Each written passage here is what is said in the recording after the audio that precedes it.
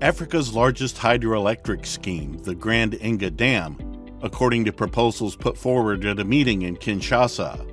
The $80 billion project would see the creation of the world's largest hydropower dam with an energy-generating capacity equal to that of all other African dams combined.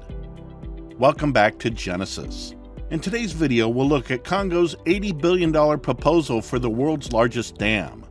Before we proceed, make sure to subscribe to our channel and click on the notification bell for regular updates. The Grand Inga Dam project is expected to generate twice as much electricity as the current largest, the Three Gorges Dam in China. The G8 and African governments believe that this project will jumpstart industrial development on the continent and bring electricity to hundreds of millions of people. The project involves building 5 dams with a capacity of 40,000 megawatts of electricity, which would provide more than 10 times the amount of energy consumed by South Africa and provide 24/7 energy to the power-starved African continent. The project envisions the construction of 5 hydropower plants on the Congo River below the existing Inga Falls. This is approximately 225 kilometers southwest of Kinshasa, the capital and largest city of DR Congo. The first 3 plants will be located on the left bank and will generate a total capacity of 36,000 megawatts each. The 4th and 5th plants would be located on the right bank and would generate a total capacity of 710 megawatts each. The proposed Congo-Bundi complex would, in effect, be a hydro-regional hub with the capacity to generate up to 40 gigawatts of electricity, enough for more than 100 million people. The river would be diverted north of its existing route, where it emerges from the waterfalls as a narrow cascade and plunges spectacularly into the valley below. The project would involve building a dam across the south of the Bundi River Valley where it meets the Congo, then diverting the Congo from above the waterfalls into the north of the valley to create a huge reservoir. In December 2007, the DRC government signed an agreement with Hydropower International, a consortium led by the UAE's state utility, and China's Sino Hydro to build the dam in the Sangha Basin, one of Africa's last great remaining wildernesses with large populations of elephants, hippopotamuses, and even gorillas. This project will divert waters from DRC's Kasai River, with many opposing the dam because of its potential to destroy livelihoods and threaten local ecosystems.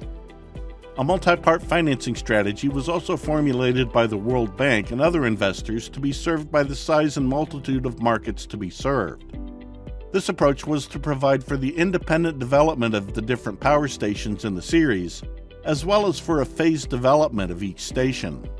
Each of the 7 dams could be owned by different investors, allowing for a transparent and competitive procurement process. In June 2020, the Congolese government resolved to present the project to the heads of state and explore the market on the continent for the power generated. They have recruited the African Union and the New Partnership for Africa's Development in their efforts to get the power station built. South Africa has indicated a willingness to buy 2.5 gigawatts of output from this dam.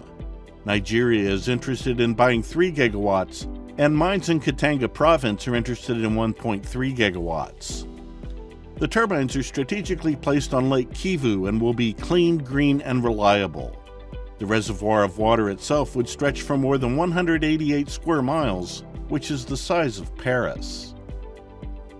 The giant proposed hydroelectric dam would fundamentally remake the Congo, China, and Southeast Asia, but it has also become an object of contention.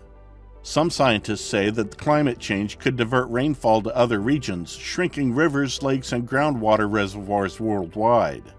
It would be the world's largest hydroelectric dam, generating enough power to supply Africa's entire electricity need. But there are concerns it could flood vast areas of rainforest and cause environmental catastrophe, endangering a delicate ecosystem of plant species and wildlife. The world's largest dam project would be a magnet for corruption in one of the world's least stable regions. The project would centralize a vast store of the region's electric and financial power, which has the potential to foster tensions and civil wars. The project may be a miraculous development for Congo, and whatever threats it may bring to the country, the government will be prepared to face and solve it. Don't you agree with that? Let us know in the comments section below. We hope you enjoyed the video. Don't forget to like, share, and subscribe, and I'll see you in the next video.